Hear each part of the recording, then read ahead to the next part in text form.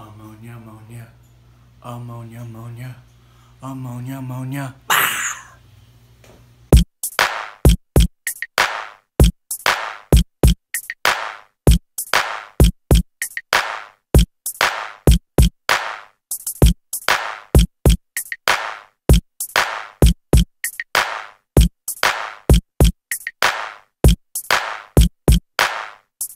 There was some. What's going on YouTube? It's Jay Wilson, JWill07, Instagram, Twitter, Jay Wilson on Facebook, NorthFinUSA.com. Because your fish deserve it, that I promise you. Check out the website. So what are we here to talk about today? Ammonia. What? Ammonia. Yeah, you shouldn't have it. You should know about it, but it should never exist in here. Well, at least longer than what it naturally does. If you have ammonia in any part, I'm talking 0.001, 0.25, 0.15, you're wrong. Ammonia should exist zero, nunca, never, nilch, nada, zero. The big goose egg. Ammonia shouldn't be in there. So if you got it, we got to figure it out. But how does it get introduced? Well, first we have to know that there are two types of ammonia in our tank. NH3, the free ammonia, which is the most deadly. And then there's NH4, ammonium ionized. So that one is still deadly, but not as deadly. I'm not going to get into the science behind it. I recommend you checking it out in one of your search engines. Google NH3, Google NH4. 3, free, 4 is ionized. So there are two types, but how did they get introduced to this guy? Well, they get introduced a ton of ways. I don't even know what word to use because ammonia can come at you from all angles. Tap water. Did you know that when they put chlorine in the tap water, if you have city water and it comes to your house, if you are the furthest away on that pipeline, it actually can break down to almost zero, meaning that your water shows up to your tap unfiltered, uncycled, unless you have a built-in filter. It's gross. It's toxic from the tap. It's introducing ammonia. But then they introduced this new product called chloramine. If you look on your Safer Prime bottle, it'll tell you detoxifies chlorine, chloramine, and ammonia. Well, chloramine has all these, not all these, but a few hydrogen mixed with ammonia. It goes down. It's basically chlorine and ammonia traveling together. It bonds better, it detoxifies, and lasts longer through the pipes. That's why CChem has engineered Safer Prime. So we already know it can be introduced via tap. It could also be introduced via decomposing organic matter, dead fish, something stuck in the filter. You're overfeeding and it sits in the corner. All of these can play a vital role. Breakdown in the tank happens when your tank is stable and cycled. It just doesn't magically happen because you didn't have a cycled tank. You're like, well, I've been cycling this tank for 2.5 hours. I've got 0.15 ammonia. I'm good to go. No, you're not. Unless you're using some chemical to keep the tank stable. Any part of ammonia that's happening hasn't broke down nitrite, then nitrate, and then everything's but. That's the nitrogen process. So you have too many fish, not enough filtration, you've got ammonia. If you're overfeeding with too many fish and not enough filtration, you've got ammonia. Do you see the method behind the way the nitrogen cycle works?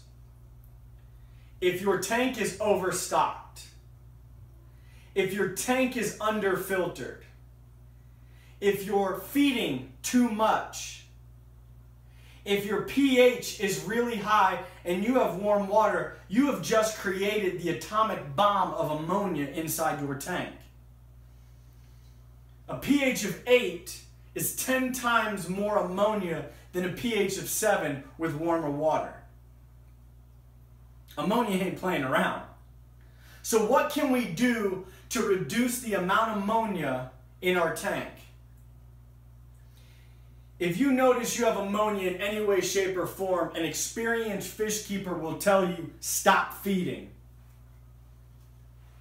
0.001 ammonia, stop feeding. Now I'm not talking about starving your fish. I'm talking about stopping the food because something is happening and the first thing that comes to mind is you're overfeeding. Check your pH. If it's high, we've got an issue. We've got to get it back down. But if that's the way your fish live, then you need to have the proper filtration. Proper filtration is key in anything you do. Overfilter if you can, but at least have the minimum requirement to stock that tank with an awesome filter. Too many fish. It happens in African cichlid keeping the most. You put too many fish in your tank, you feed like crazy, they don't eat some of it, or they eat all of it, and they poop a heck of a lot more, or they poop cleanly, you don't clean, your pH is a little high, your temperature is a little warm, now you've got ammonia like crazy. So then we break down the steps. Stop feeding, aerate, water change, wait a couple days, then rock and roll.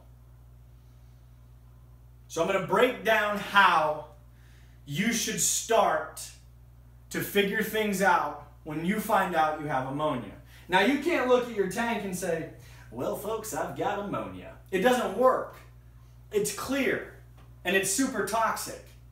So you're going to need to test. So I recommend buying a test kit. Whatever you can afford is what you can afford. There are some that are better than others, and that's not what this is about. As long as you're testing, that's a great step. But boom, you find out you have ammonia. First step, stop feeding. Done. Start to aerate. If you notice, a lot of this is the same as the others. So you're stopping the food and you're aerating the tank. So you're filtering the tank a lot more. You get a lot of surface agitation. And then you do a water change. Don't do a 90% water change. Just kind of skim it, about 30%. 25-30% is what I recommend when you have ammonia. Wait 2 days, check it again. If we still got ammonia, something else is going on. We've got decomposing organic matter. We're putting it in from the tap and we're not detoxifying it. Or we've got a dead fish or something in the filter that's causing this issue. So with these tools, you should be able to combat ammonia like no other. Because if there's too many fish in there, there's ammonia introduced, they can't excrete it, it builds up the toxicity in their body, and then flatlines. You'll notice ammonia causes an irritation to the skin and gills. They'll go to the top looking for more oxygen, so you need more surface agitation. We can go in a bunch of different directions. I don't want to confuse you, so let's recap. Ammonia is deadly in any form. Whether it's 0.0001 or it's 0.50, ammonia is toxic. You should not have it in a stable tank. There are two forms, NH3, the free, and NH4, the ionized. Not iodized, ionized. What can we do to combat ammonia? Stop feeding immediately. Stop feeding immediately. Aerate your tank. Water change. Check to see if maybe it's overstocked. And remember, pH, heat, the amount of food you feed can also determine the severity of ammonia in your tank. Check your tap. All of these tools should help you keep your ammonia at 0. If you have any questions, do not hesitate to email me at askawaywithj@gmail.com. I will be glad to help. I hope this was an informative series of the nitrogen cycle. I hope it was easy enough to understand. Ammonia is very complex. Nitrite's very complex. They both kill equally as fast. And if you have either of them in your tank, it is not cycled.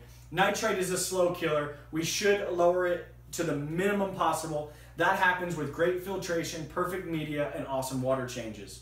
Thank you so much for tuning in. Thank you so much for watching, liking, disliking, sharing, calling me names in comments, sticking up for me when people call me names in comments. I appreciate everything you folks do. Whether I come and give you information and you get products somewhere else, or you come to me for information and I send you somewhere and you don't go there, that's okay. This hobby is all about being together, moving forward, pushing the boundaries, and that's what we do. Stay motivated, stay up, and you know what's next. Holla!